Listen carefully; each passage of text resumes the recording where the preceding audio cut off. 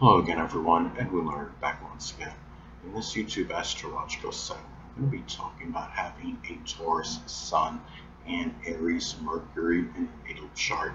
Now I'm going to elaborate and expound on that. What I'm talking about is having the Taurus Sun Aries Mercury combination in your natal chart, having those two placements in your chart. Now first off, the basic character, which is the Sun.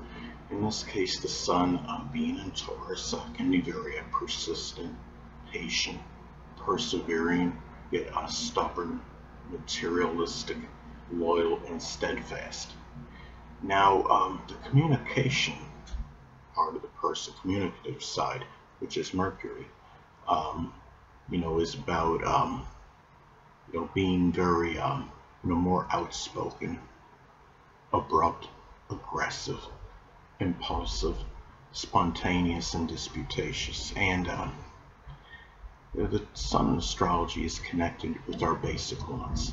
And the Taurus Sun wants to generate income and acquire material possessions. And Mercury and Aries, in their speech can be abrupt, and be pioneering, express original ideas, can be impatient in their thinking, and disputatious. The Sun in astrology is associated with our true self, and with the Sun being in Taurus, the true self can be sedentary, peaceful, tranquil, but have a very strong aversion to expanding horizons. And the thinking, which is Mercury being in Aries, can be a very courageous, impulsive, sometimes angry and acerbic.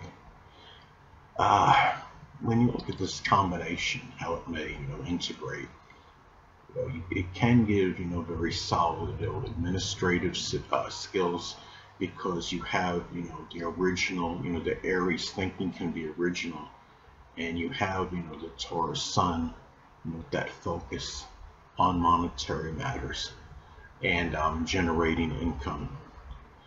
And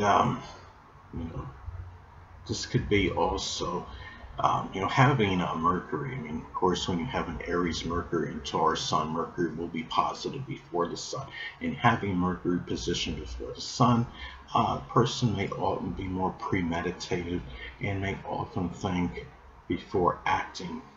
The mind, which is Mercury, can be exceptionally active, which is Aries. And the thing is, keep in mind, even though with Mercury positive before the Sun, the thinking at times could still be very impulsive and aggressive, because Mercury is in Aries. Now, this may shine the light, so to speak, on communication ability, if there is a conjunction aspect between the Sun and Mercury. Now, a conjunction in astrology is 0 degrees. Now, I use a 10-degree orb if at least one personal planet is involved. In this case, of course, you would have two personal planets that would be involved in the conjunction aspect. Now, let's say, for example, if the Taurus Sun is at 3 degrees, and you have the Aries Mercury at 25 degrees, that would form a conjunction aspect. Some astrologers and astrology enthusiasts don't believe in out of sign aspects. I do, and I'm going to illustrate it through this point. I'm going to show why I believe it's valid by this example. I mean, like in this case, okay, the Taurus Sun, if it's at 3 degrees, you have the Aries Mercury at 25 degrees. That's a 8-degree disparity between the planets. So they're still in close proximity to each other. There's still friction that exists, even though they're not in the same sign. There's still the friction, and you still have that energy. And the thing is, I do apply this to the other aspects as well. Sextile, trine, square, and opposition aspects, and even the inconjunct aspect. Though some people believe the inconjunct aspect is minor, I see it as major. So anyway, well, the thing is, going back to what I was stating before, this could shine the light on communication ability if you have the conjunction aspect. The thing is, this is, there might be that communication can be things that are pioneering, original, could be about welding, carpentry, the military, war. It might be associated with combat sports, firefighting, arson investigation, because we're talking about Aries. Now, next thing up, the sun in astrology, is associated with the biological father. So with a Taurus sun, the person's biological father may actually be a Taurus sun, moon, or ascendant, or embody those characteristics. Now with an Aries Mercury, Mercury is associated with siblings, cousins, and neighbors. And with an Aries Mercury, siblings, cousins, and neighbors, a number of them may be Aries, sun, moon, or ascendant people, or embody those traits. And it's also about the perception of these people. So having a Taurus sun, the person may perceive the biological father as somebody that's loyal, steadfast, patient, persistent, persevering, and dedicated. But at the same time, may perceive the biological father as somebody that might be overly stubborn, obstinate, greedy, avaricious, very unwavering, having a strong aversion to make any kind of change or expand horizons. Now you have with the Aries Mercury, person may perceive a number of their siblings, cousins, and neighbors, as people that are very assertive, aggressive, courageous, brave, original, pioneering, self-starting, people that don't hesitate or procrastinate, but at the same time may perceive a number of those people as people that are overly, abrupt, outspoken,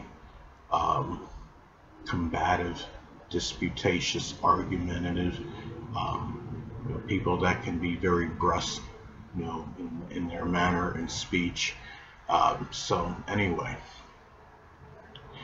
well, the thing about this is, what's interesting with this combination is that, you have, when you have this, adjacent signs of Taurus, Sun, and Aries, Mercury, they're close by signs, but they're very different in their expression, because the Taurus sun, the basic character, and the sun in astrology is the basic fundamental character.